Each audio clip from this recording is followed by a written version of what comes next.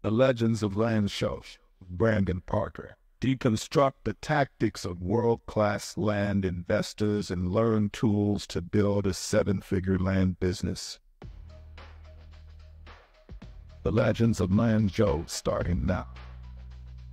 This is Brandon Parker. Welcome to another episode of the Legends of Land Show, where it's my job to deconstruct world-class land investors, how they think about their business and approach strategy. My guest today is Clay Hepler, who started building a real estate portfolio using the BRRRR method and then pivoted into land investing, where he created a multi-million-dollar business on the back of great processes and top-notch sales skills. He also has a very personal and honest connection with every land seller that he works with. You can find Clay online at Twitter and on Instagram at Clay Hepler. He also has the website Hepler Land Holdings. Plus, he has the Landman newsletter and the Landman podcast. In this conversation, we cover what's the difference between a hobbyist and an operator, his sales skills and how he built a seven-figure business, and his killer marketing machine. Also, why cash is king, how that plays into the land business, and how to manage and qualify inbound leads. Plus, towards the end, we talk about a premium partnership announcement that is coming to all of us soon. So, without further ado, please enjoy this wide-ranging conversation with Clay Hepler. All right, Clay, welcome to the show. Let's start with, what do you think the difference between a hobbyist and an operator is? The difference to me between a hobbyist and an operator is seen in like everyday life, right? Have you ever gotten into a Uber? And when you got in that Uber, there was a Uber driver that ignored you. His back was the back of the car was a little bit dirty. He was playing his own music. Maybe he's on the phone. I know sometimes you see the people with their little headsets on and they're on their phone and they're talking to their friend and they just ignore you, right? They're doing the job, but they're just ignoring you. It might be their primary profession, but they're just not there. You get into that Uber and you see a strobe light in the background, 5 or 6 screens in front of you, and there's like different playing screens. So you have kids that'll be perfect for them, and they're asking you questions, and they'll say, hey, what brings you to New York City? What brings you to Los Angeles? What brings you to Miami? And they're asking you all these questions, and they're engaged, and they have different things along the way to say, hey, if you think this is a valuable experience, your Uber ride, make sure to give you a 5-star review. It would really help me out. Maybe give me a tip. Asking for things, being fully present. The difference between a hobbyist and an operator is someone that takes their shit seriously, that takes total ownership of the outcomes of whatever they are doing. A hobbyist and an operator could be someone that works out in the gym. Maybe you see someone listening to a podcast and they're working out. You maybe see them doing a bench press, right? And they're just there, but they're not present. They're not fully engaged. And so how that manifests in the land business is, if you go and attack every part of your business and say, how can this be better? How can I take total ownership of this outcome? How can I have a standard, a level of the highest level that I could possibly have? That is the mark of an operator. So commitment, presence, and an engagement with, I own the outcomes, is for me, is when you said that, I was like, right away. That is exactly the difference between a hobbyist and an operator. I love that. And so does that go into other parts of your life outside of land? I imagine it does. And what's that look like? Yeah. So she's just my absolute light of my life. And I respect her very deeply in many ways. She has a story that she told me that really impacted her life. And she lives this way and really taught me this. When she was in, I think she was like 7 or 8, this teacher looked at her and she said, you're either going to go to jail or you're going to fail out of her classes. And she gave this sort of quip. When we hear this quip, it's very cliche, but how you do one thing is how you do everything, right? And it's impacted her throughout her whole life. And when we got into a relationship, I just noticed these sort of things that she did. But everything that she does is like to the utmost excellence that could be executed. So if you're working out, you're putting the barbells back when you use them, right? The things that people don't actually notice, but you have that standard, the ownership of how I do one thing is how I do everything, right? And so how that shows up, losing track of the question, right? Because I'm telling this story, but like how you do one thing, whether it's showing up for a podcast interview, whether it's showing up for, maybe you don't like your mother-in-law as much as you're supposed to, right? But you still bring your full self when you're with her, right? Or whether it's working out or eating right or doing whatever you think is the right thing, or taking care of your kids or going the extra mile, how you do one thing is how you do everything, right? And so that's how it shows up. I think that as an operator, if you are an operator as a human being, you can be an operator, right? You could be a hobbyist. You can be someone who just cuts around and like lives by the law of accidents. Shit just hits the fan, and you're like, oh, well, I'm going to have to deal with it today. Instead of getting in front of it, instead of taking total ownership of the outcome, instead of saying, how I do this, whatever it is, how I do one thing is how I do everything. And so I don't know if that really necessarily answers your question, but yeah. That does answer my question. That puts a good note on it and gives people a good idea of how you live your life and probably what that means about how you run your business. And interestingly enough, I started to read some Nietzsche lately. He has this concept of the Übermensch, or the overman. And it's that concept of finding meaning in life by pursuing your own greatness, and like the idea of being a little bit better each day and striving towards something gives us some sort of meaning through the pain or difficulties. And so that lines up with what you're saying. Absolutely. I agree. Yeah. So with that idea of full accountability, let's talk about Thanksgiving 2022. Yeah. So this is the day that I knew that I had to go all in on land flipping. So the day before Thanksgiving, my wife was working out and I was working, of course, right? And my wife gives me a call in the middle of the day. And she calls me up, and when I pick up that phone, I know that my wife is working out, and I know that she does not call people when she works out. She listens to music. She's fully focused. So I knew something was wrong, and she called me and she was totally hysterical. And she doesn't cry like that. In the middle of the day, you're like, something's going to be wrong, and someone's hysterical on the end. And we find out that the company that she was working for, she was making a very good salary, went under. So her boss had a bunch of investors that were going to invest in the company and keep it afloat, and they pulled out. And one day it was all sunshine and rainbows, and the next, boom, gone. That was the day that I had to decide what I was going to do to make money for my family, full on, full out. Because previous to that, I know we talked about this earlier, I was buying older apartment buildings from my city. We had 1900 vintage apartment buildings, right? So I had this dream of building this portfolio of apartment buildings, right? And living off the cash flow, right? The bigger pockets way. Yeah.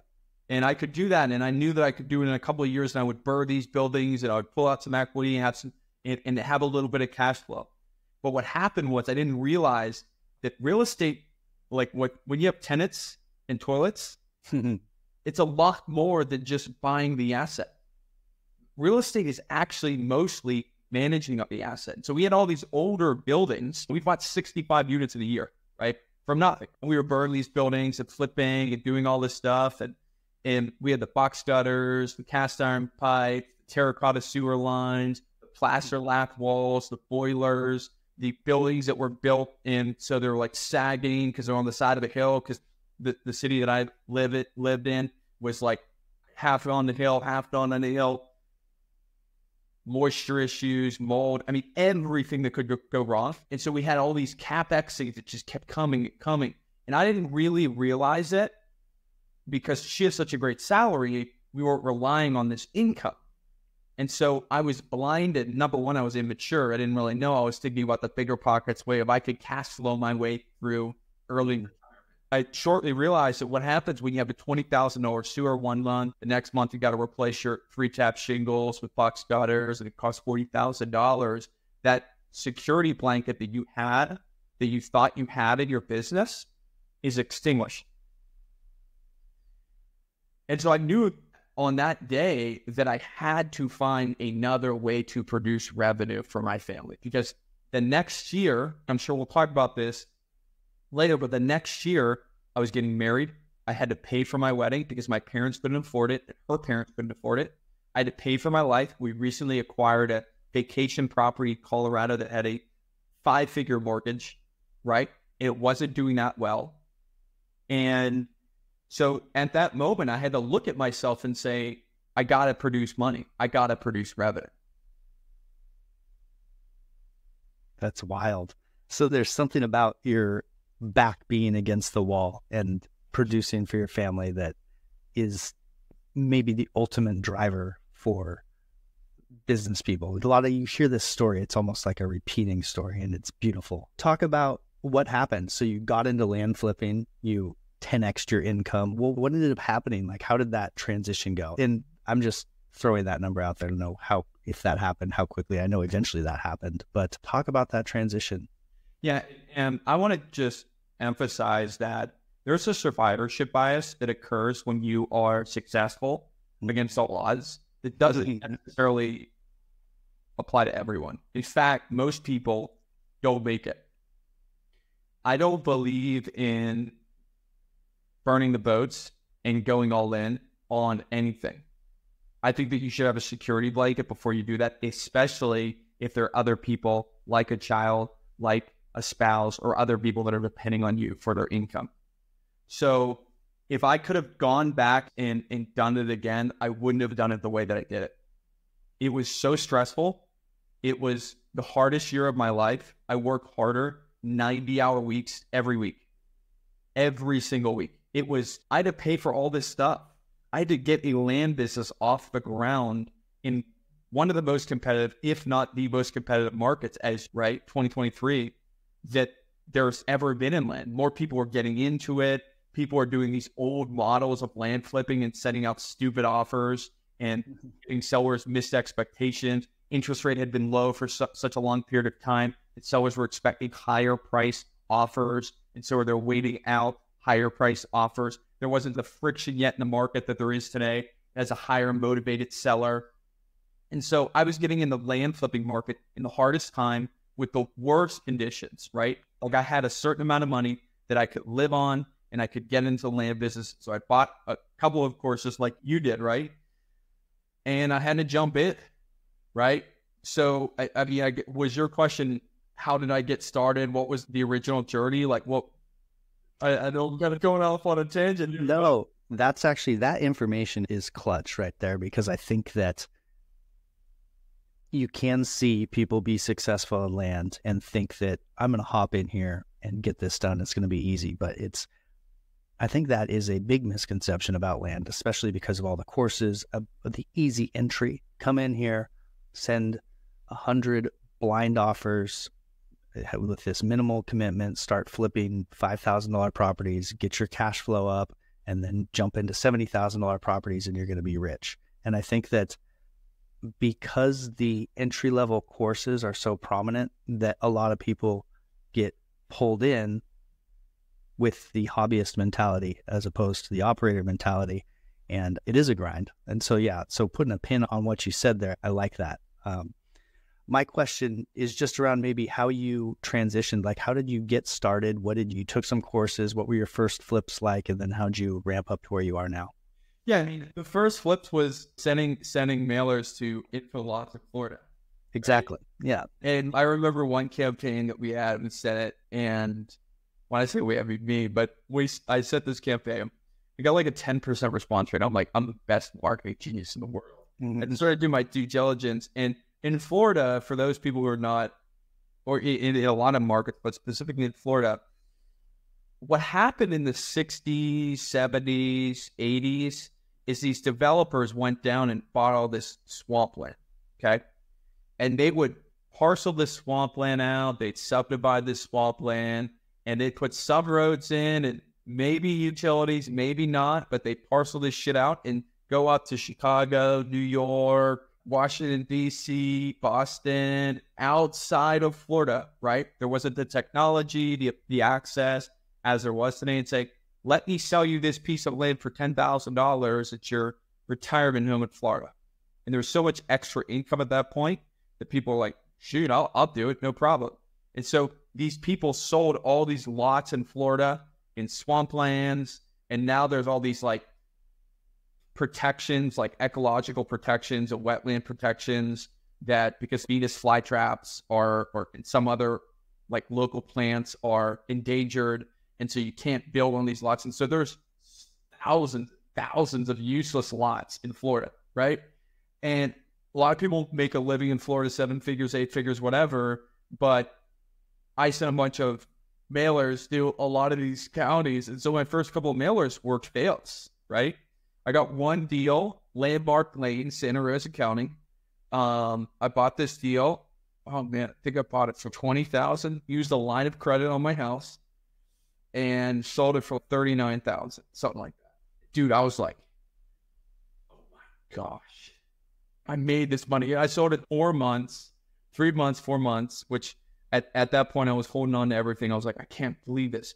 So I got all my money back, got some of my initial marketing dollars back, and made some money. And I was like, oh my gosh. I was able to take some money off the table, and I was like, wow, this is great. And at that point, my wife and I were house hacking. We had a 3-unit building. We were living in a 3-unit building, so our housing cost was paid for. So we were able to start pulling cash out to pay for our life, etc. And so that was my first marketing campaign. I sent to all these small plays in the middle of Florida, and I did okay. I bought a couple of parcels, made a little bit of money, but it was the belief that was, I could do this.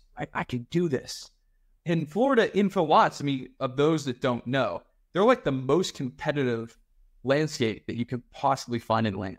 It's so competitive. But it doesn't matter if you price or you have enough sales skills, if you think through your direct mail pieces, all these things, going back to being an operator, that you could build these marketing campaigns and you could find these deals and, oh my gosh, I did it. And I remember when we sold that deal on Landmark Lane, I switched my real estate broker, right? Because I was like freaking out. This real estate broker that I had, who was this Australian guy, and he like completely ignored. That's another thing about real estate brokers. He sold me this dream because I didn't know how to pick a real estate broker.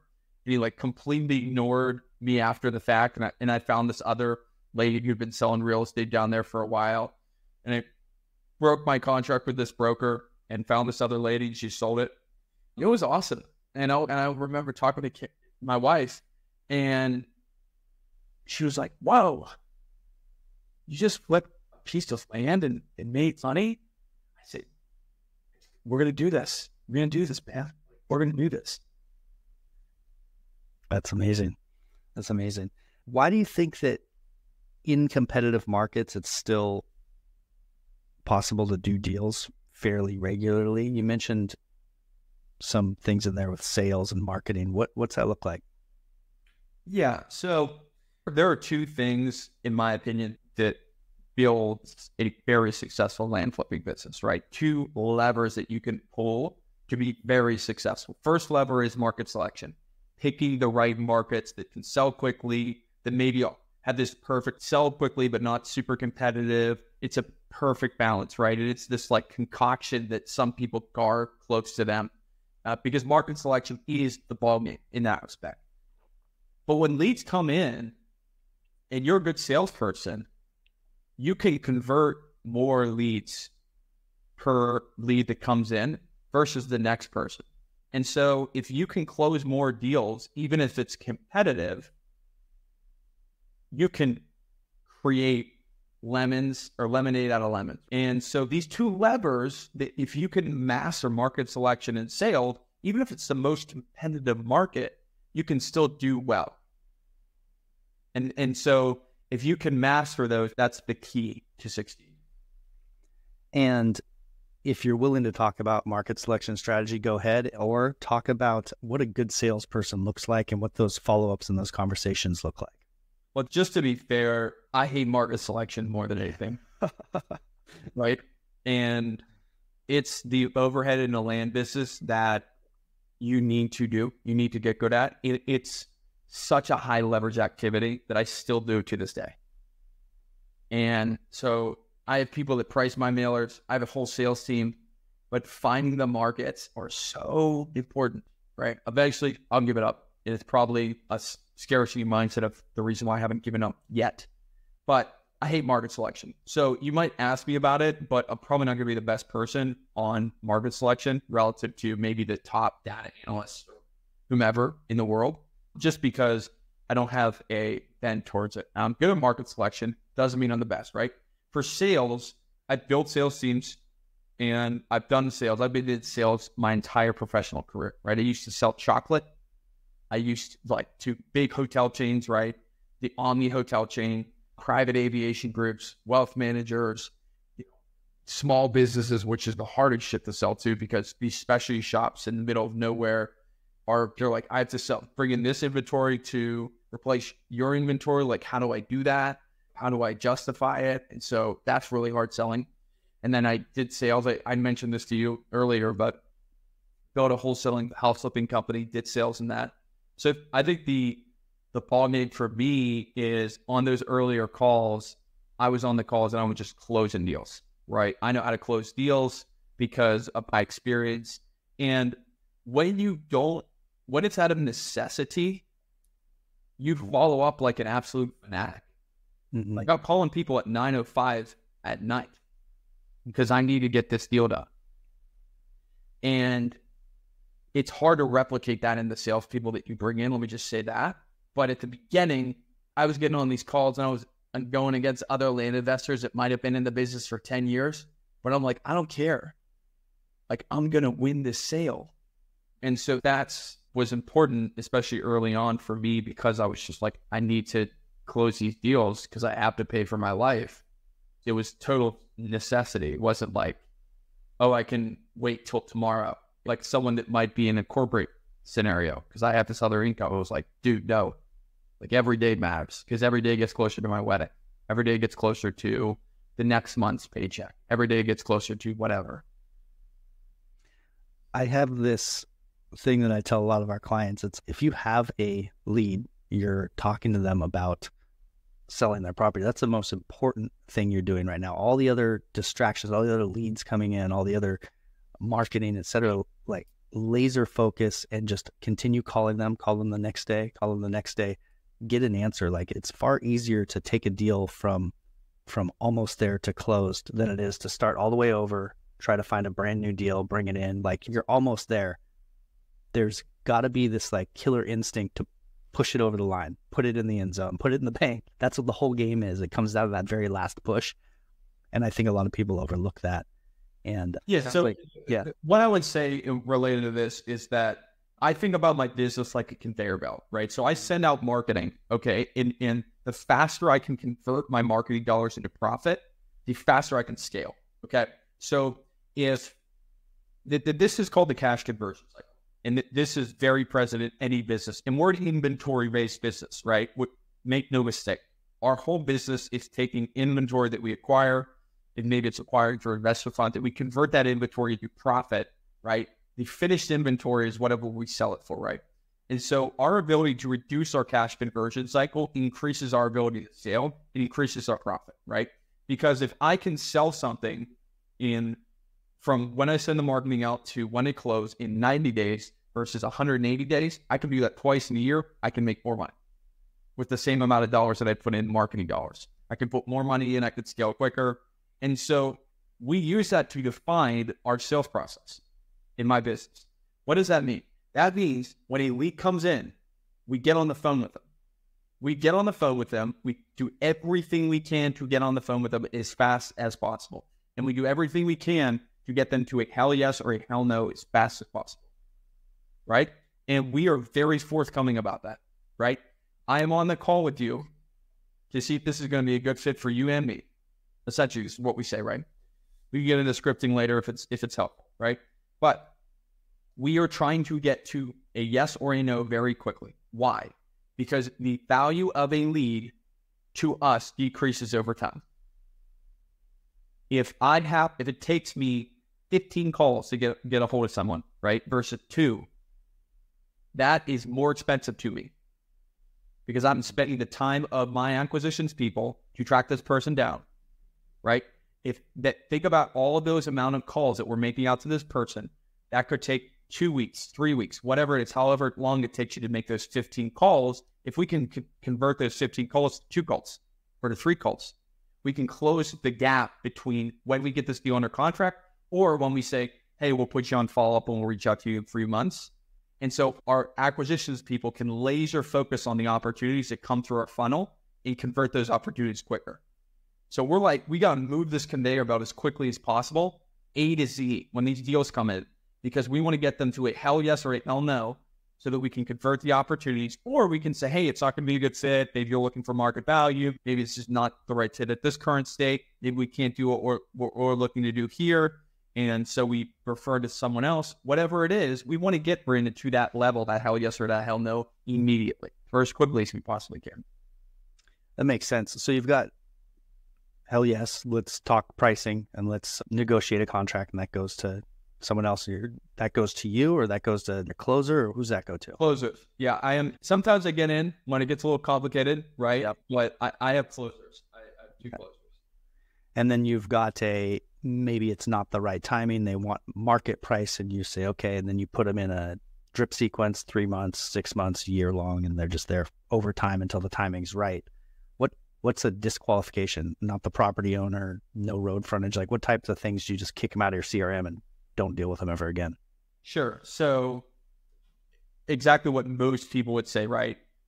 The wetlands, the floodplains, the non-buildable area, the unrealistic price, the person that's not the actual owner, all the things that you would think of that would be detractors of what a motivated seller would be, we still eliminate them. So unrealistic price. You don't touch with them in a year and see if anything changed? For sure.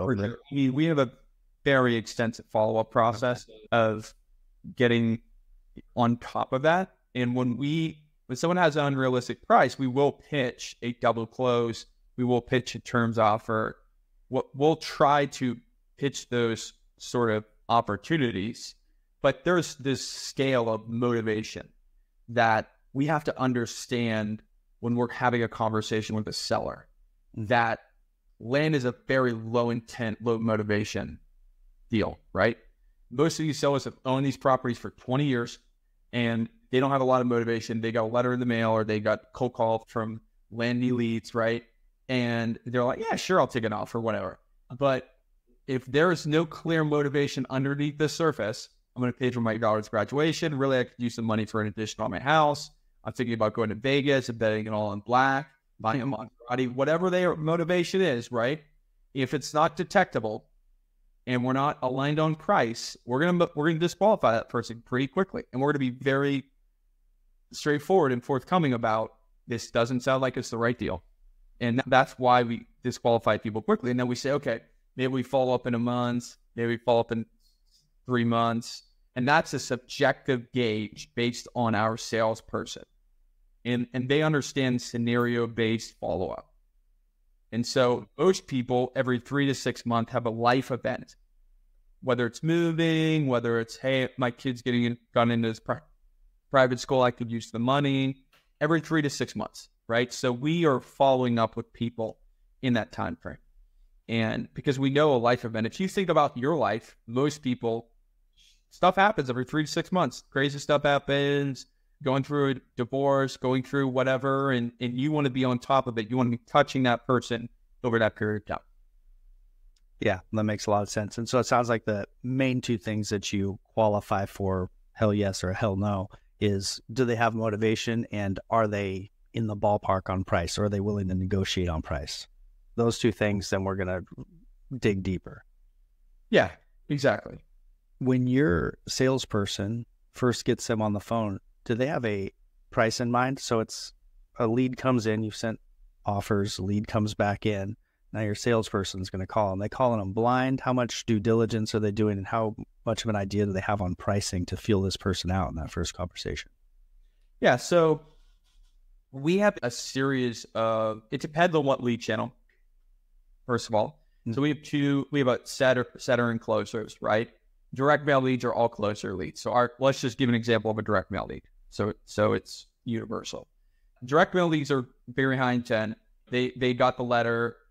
They're interested in selling, or they're interested in telling us that we're the worst people on the face of the earth. One of them, right?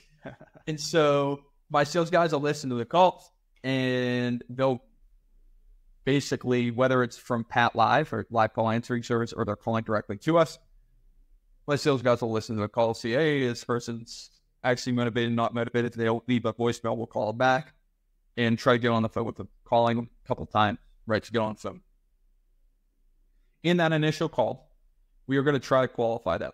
We're going to qualify them based on, hey, tell me about the land. Tell me about your background. What's the history of this land? Past. What happened in the past with this land? Why did you buy it? What was your original intent? And where are you going? What could be the future potential of this land? We use a series of questions: SIP, situational, impact, picture perfect. Why are we having this conversation? Clarifying why they're there with us. Number two, impact that event, that motivation has on their life. Is this a big deal? Or is this a little deal? Is it going to change your life, or is it just convenient? Are you calling me because you're bored on a Saturday afternoon, you got a beer in your hand, or do you actually need this to pay for a certain thing in your life? And then what is your picture perfect scenario at the end of the day? Right? Is it working with a firm that is high integrity, that's going to be able to close this deal? Is it getting the most amount of money? Is it fill in the blank? Every person has a different thing, but there's a lot of similarities between what most people say, right? And so when we understand the situation, we understand how much it impacts them. When we understand their picture perfect scenario, we can then craft an offer around, is this person going to be the right person? Hey, you sent me a letter in the mail. I don't really care. I'm not really that interested in selling. It doesn't really matter whether or not I sell this. I'm paying $100 a year on taxes. If you really dig into that, and those are 3 or 4 questions deep, and they're still saying that shit, they're not a motivated seller. Mm-hmm. They tell you that after we figure out motivation, impact, and how it's impacting them in the picture perfect scenario, we'll have a conversation about price. We'll see if they're realistic on price. But really the reason why they're going to sell to us versus whomever down the street is we understand their situation, their motivation, the deal killer is better than anyone else does. And we craft an offer that's going to fit with it. And so after we go through the motivation, situation, impact, picture perfect, then we're going to focus on the deal killer. What could prevent this from happening? What could be the reasons why this could happen? Maybe you're uncomfortable with us. Maybe you got an uncle that has a grave on the site and you haven't paid homage to it 20 years. You got to go down there one last time and spread ashes over the grave. Whatever it is, right? You got to talk to influencers about that. There's a lot of other things that could be deal killers that could prevent us from doing a deal. So we're going to figure out what those deal killers are. And there could be deal killers that take them from a motivated seller to a non-motivated seller. What could that be? It could be someone saying, I've been in a lawsuit with my cousin for 15 years over this land, and there is no way that I'm going to be able to sell this. Yeah. And you dig deep, you actually dig deep and say, is this true or is this not true? You ask the right questions, you see how much it's impacting them, try to figure it out. And if there's nothing there, Brandon, there's nothing there, and you say this is not a motivated seller, we either mark them dead, we'll say, hey, we'll follow up with them in a little bit. But we're trying to figure out the quick wins, right? Because we're in this business for the long haul. And so we want to build up a list of people that we can continue to market to after they've opted in to our market. And so I know that was a lot, but that was a high level view of our sales process on that initial qualification call. Yeah, it makes a lot of sense. You want those quick wins that are, this is going to be something we want to put more time into, get this deal done. These other people going into an extensive follow-up campaign where when their life situation changes, we'll just crush it at that point. And then that makes your database more valuable over time with that. You're opening the top of the funnel, putting as many people into it as possible, getting the wins now, but then the extra benefit is that you're building this giant database of people that when their life situation changes, they're going to pop back up into your system. That's right. And that's beautiful. Talk about so I've talked to one of the biggest real estate wholesalers in the States, and his salespeople will pull a property up online as they're talking to the seller and they will price it and almost do quick due diligence as they're having the sales call, which surprised me. What's your research look like before the setter gets on that sales call? So if we're using the direct mail example, there is no setter. It's just the acquisition person, the closer. Because we're going to take that person from there today. We want to offer same day, close same day if we can. And so when they're on that call, they will potentially pull up, depending on the motivation of the seller, they're going to pull up and price that land, comp that land. But it's printed. Sometimes it's not that easy to price the land, to comp the land, right? Which is why there's such an opportunity here. So depending on the pricing of the comping of the land, we might have to schedule a call back. We're going to schedule an appointment. We're going to schedule a call back, and we're going to try to do same day, right? And then if we can do same day, we'll do it the next day or whenever it is, depending on the type of property. If this is a 2-acre property, 5, 10, 15, 20, shoot, we'll figure it out. We'll be able to put it together. My sales guys can crush that. And they'll eat it up and they'll know exactly what it is, even maybe on the comp, right? We like to do 2 call closes because it separates. Like, I don't like 1 call closes because people don't, that's unsettling. This is too easy for this person to come up with that number. Am I leaving money on the table? We never want to give them that feeling that they're leaving money on the table. We need to do our due diligence. We need to do it right. We need to really put time into it to really understand the whole situation. So we can craft an offer that's going to be a solution to their problem. So later that day, if we get the comps, we'll call them back and we'll go over the offer call. Okay. But sometimes we'll go on, to answer your question, sometimes we'll pull up the number on the call, but most of the time we'll just, after the call, review it, or they will. My sales guys have full autonomy to close, the offer on deals without me looking at it, and they'll just offer the deal. Yeah, so this is something I've played with, the idea of how to see if they're willing to talk price or see if they're in the right ballpark on that first call. And I have thought of, or I've attempted using a range offer. Okay, let's say quickly looking at it, looks like it's worth 80 grand, and just say towards the end of the call, with everything I've learned here, we're probably in the 40 to 50 grand range, but we need to put some better eyes on it and do some underwriting. Is that something you want to hear an exact offer for? And that's the technique we've been using as far as qualifying on price. What are your thoughts around, maybe you don't know the number that well. I mean, you're just really guessing the price of this property. What are your thoughts on how to actually qualify whether they are willing to talk price or they're reasonable on price? So when you throw out a range offer like that, you give up your ability to negotiate later on in the conversation. So if you're doing what you do, which is you're cold calling, right? Yeah, that could be a good qualification metric. But we will drop the anchor on that offer call. And so the seller, if I give someone, hey, this is going to be between 40 and 50, let's say, for an offer, what if I could get it for 35? Because I know the seller feels that they trust me. The seller feels that I have their best interest at heart, and I'm going to close this deal. Because there's a lot of people out there wholesaling deals, don't have any money, and we're the people that close. I always use this example. Ever been in a hotel room and it is 11 o'clock at night? You might have gone out to sushi. I always feel this way about sushi, right? I go out to sushi. It's so expensive, right? It's so expensive. My wife loves sushi. We go out to sushi. We eat the sushi. I come back. I eat my sashimi, my whatever, nigiri rolls, whatever it is. I get back to that hotel and I am starving, right? Dude, I literally ate 15 sushi rolls and I'm starving. I don't know what it is about that sticky rice, but it just doesn't fill me up. And so I go on my phone, I pull up a Uber Eats, and it's 11 o'clock, right? I'm looking on my Uber Eats and I say, you don't want to let this, I don't know, chips and whatever I want, right? I'm looking cookies. Maybe I'm thinking about maybe these little cookies here and looking through this. And I look and it's like, it's $10 for me to buy these cookies that I'm thinking about buying, right? It's Somnia cookies, right? It's Uber Eats or whatever.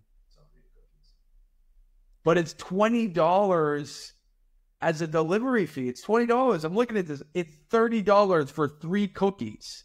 Yeah. It's $10 a cookie. Plus I have to tip the driver. Plus there's a tax. It's $45 to get these freaking cookies. And guess what? I hit buy. I hit buy. Because I have greater motivation in that instance.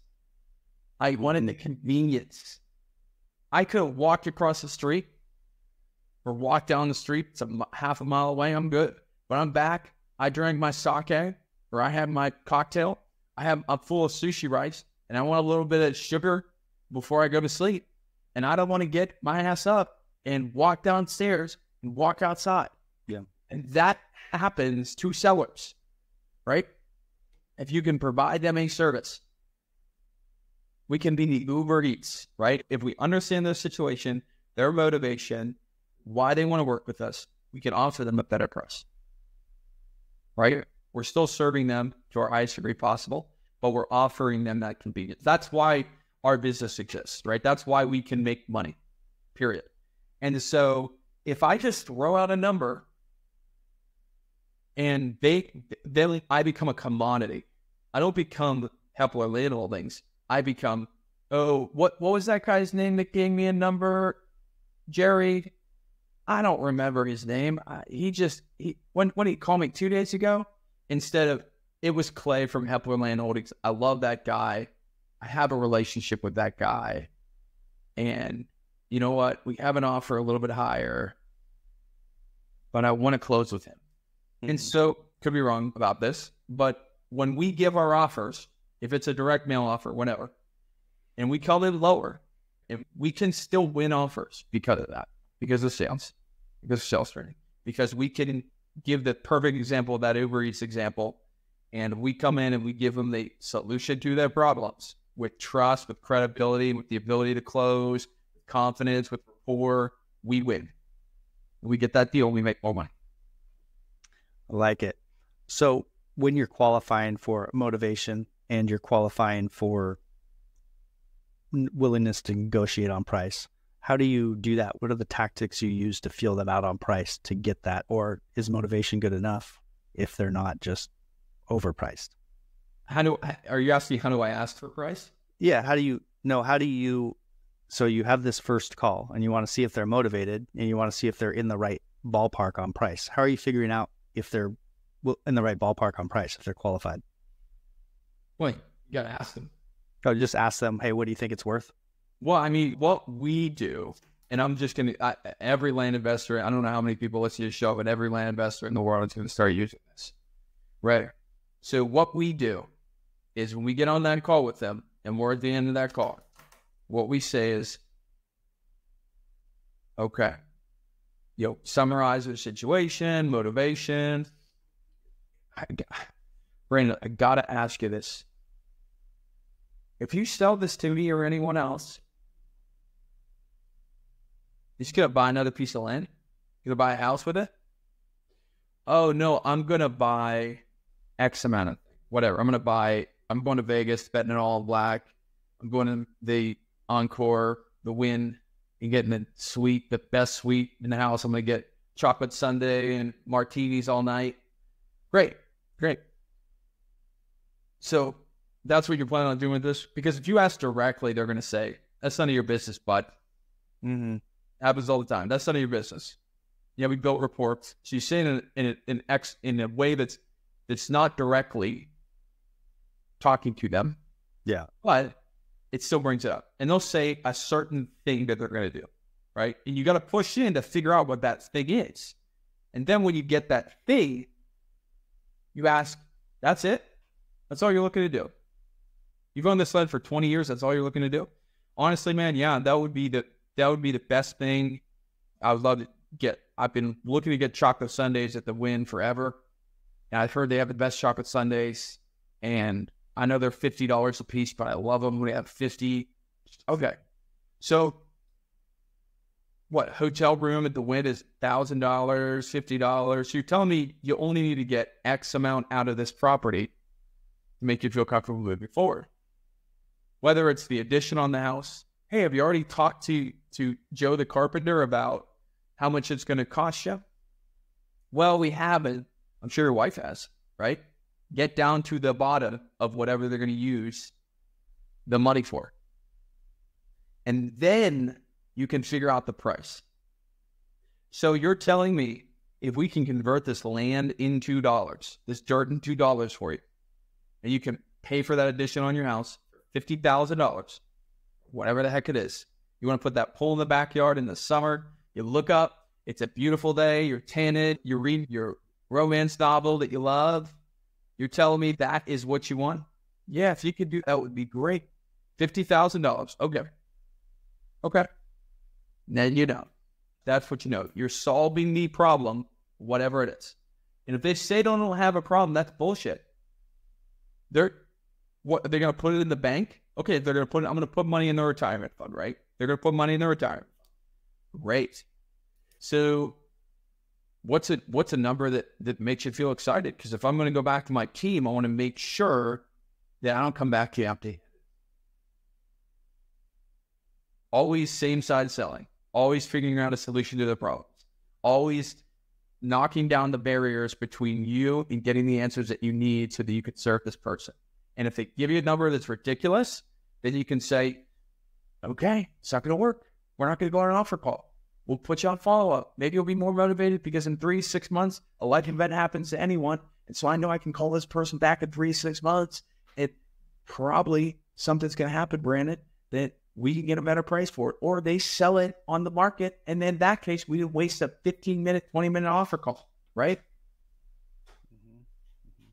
That's big time, Clay. You're clearly a quality salesperson. Hear you changing your intonation and you're actually on the phone. And I can see why you're successful. Do you teach sales? What do you teach as far, in addition to land, do you have other things going on? Do you have a course? Do you have things where people can learn some of this stuff? Yeah. So nothing yet. A lot of people have been reaching out to me. So as we found each other on Twitter, love Twitter. Yeah. Totally. And in July, I don't know when this is airing, but in July, I will be launching a premium white glove course, the Landman Accelerator course.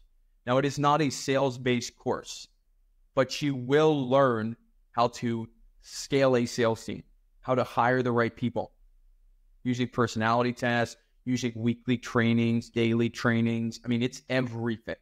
So the Landman Accelerator is the aggregation, right? It's a big word. It's all the shit that I learned in the hardest market, in the hardest year of my life, plus all the years thereafter, to create this course of this is exactly what I did to take me from A to Z in the hardest market ever, how I built my sales team, how I built my marketing machine, how I scaled it, how I built my operations, a playbook from A to Z of how to be successful. Now, this is one thing I want to just say this is not a upsell to a direct market. Like some people put courses out there and it's an upsell to a CRM. I don't have a CRM. I don't have a direct mail service, right? I don't have an extra service, cold calling service like Landy Leads, right? That's a standalone thing that other people have. This is purely how to go from 0 to 6 figures. And maybe you have experience with another shitty course and you want to get a better opportunity to scale your business 0 to 6 figure in 12 months using a proven system, and then take you beyond 6 figures. This is not a 3-module course of how to do that. This is, if you have doubts about legitimacy of other courses because the other people aren't actually practicing the business, this is the course for you. It's not the course for you if you want to spend $1,000 or $2,000 and get a outdated course that has no accountability, has no community, has no direct coaching from me, which this course will have. It's not that type of course. It is a premium course. So do not expect a low price, a low entry point, because I have a profitable land flipping business. And so I'm only going to coach people that are as devoted and obsessed and relentless as I am, because I don't want to coach people who want to pay whatever amount and not be committed to the process. This is a commitment, a full-on accelerator to get you from 0 to 6 figures. The Landman Accelerator course, and you say white glove service or a white glove course. So a lot of these there's a very structured, you go through the video course and all that. You're going to have a video course. And then in addition, like what's the white glove service? What's that look like? What do you mean? So what there is lacking in a lot of courses in general, listen, information's everywhere. You can go to my Twitter account and you can read a lot of what I do. I mean, I'm pretty open. I mean, I had that tweet that went 500,000 impressions, right? This past weekend, right? You can learn the information. It's everywhere. I mean, you got to duct tape it together, and this course has the A to Z of exactly how to get to where you want to be.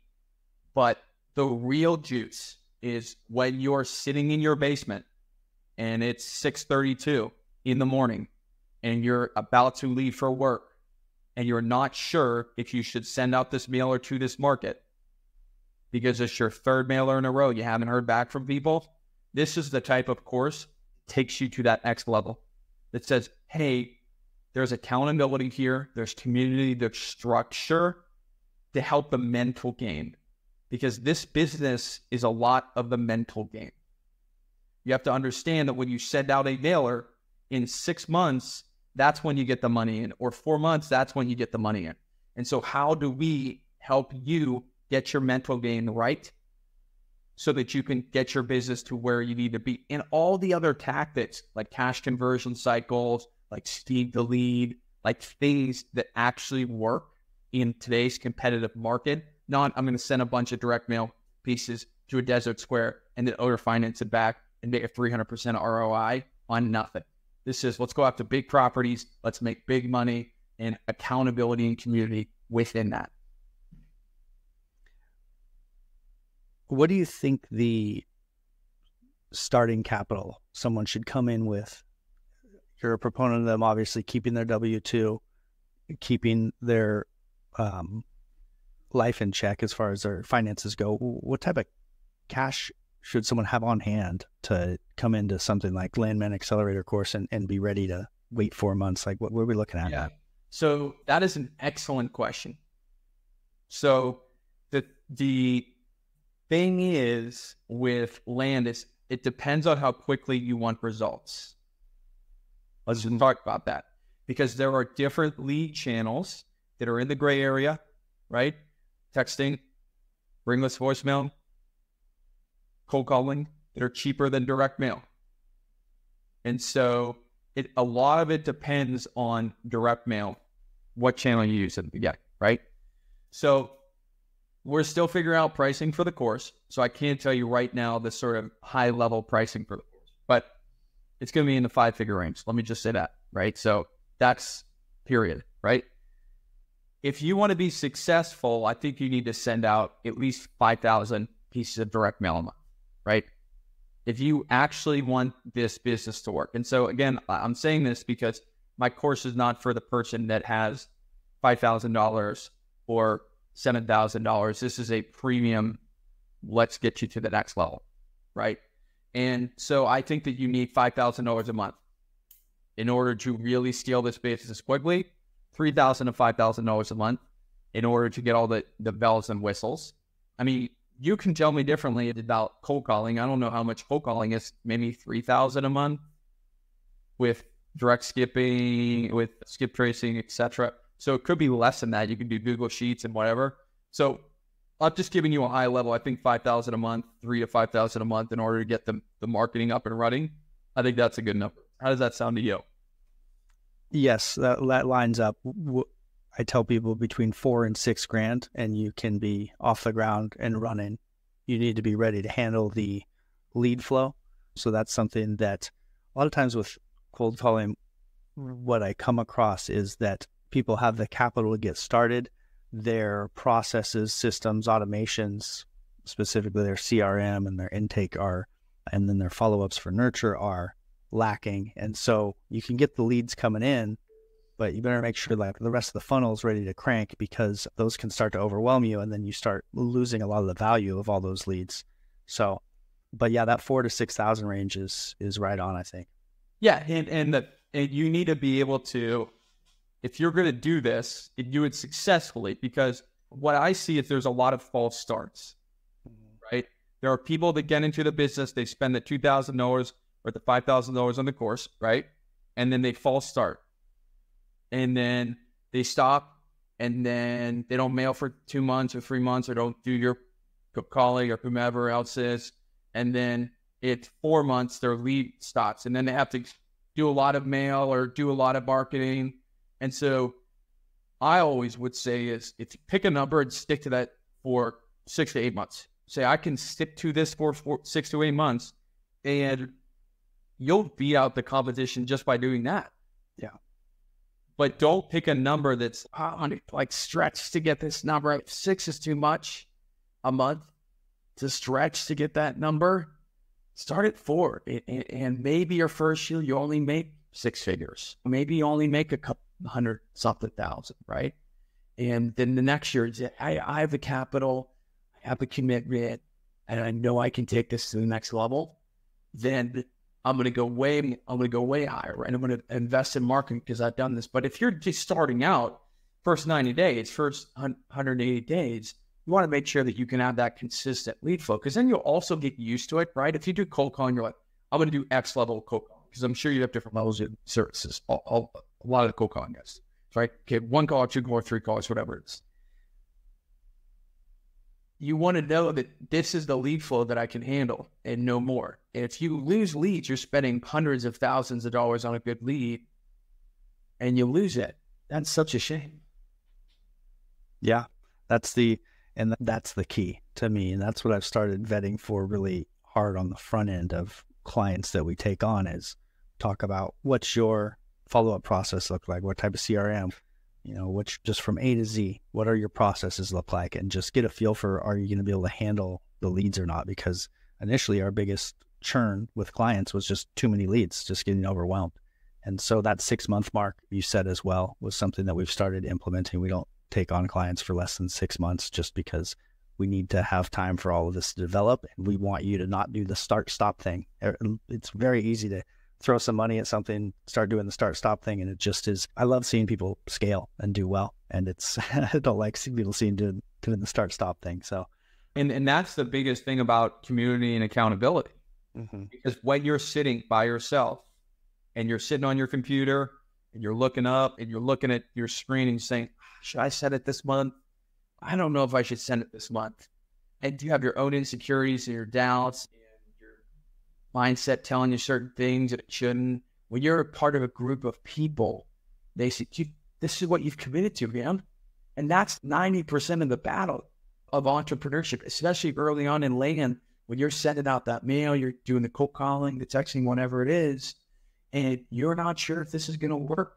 Oh, it might have worked for Brandon or Joe or Jim or Clay, but it's not going to work for me because I'm some special snowflake. No, if you do the right marketing, if you follow the playbook, if you follow the blueprint, it will work for you, but you have to make sure that it works within your lifestyle. And so setting that goal up for the first 90 to 180 days, this will work within my lifestyle, and I know I can afford this. It's better to go fewer than more so that you can sustain it is key. And the accountability, the community, whether or not you're in my community, someone else's community, be a part of a community with other ballers that are doing the same thing so that you can hold each other accountable to the results. Because that's a difference maker, because it's a lonely business. Well, I love the idea of the Landman Accelerator course. I look forward to that coming out. This podcast will likely drop in July, and so it'll be good timing for when that ends up launching. And so we'll be looking forward to that. That's really cool. And clearly from this podcast, you're a quality person to learn from. And so, yeah, this is going to be cool. I look forward to seeing how that goes. Where are you most active online? Is that Twitter? Is that where people can find you and see your thoughts and the spot? I'm very active on Twitter. We'll be doing the podcast thing, solo casting, talking directly about my biz. You can go on landman.io. I can share all the stuff with you too. Instagram, right? So those are the channels. Instagram, Twitter, podcast, my website, and DM me anytime. I'm always happy to talk land. We'll drop your links in the show notes or the description so that people can find that. And generally, the final question I ask people is, Clay, if you had one message you could put on Twitter, everyone on all of Twitter would see it, what would that message be?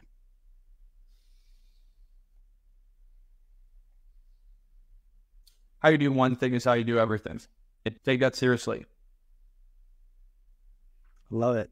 Great to talk to you today, Clay. I look forward to connecting on Twitter, seeing the Landman Accelerator course journey, and seeing what you're up to next, because you're crushing it. Thanks for letting me learn from you today, and I'm sure everyone listening would say the same thing. My pleasure, man. Thanks for having me on.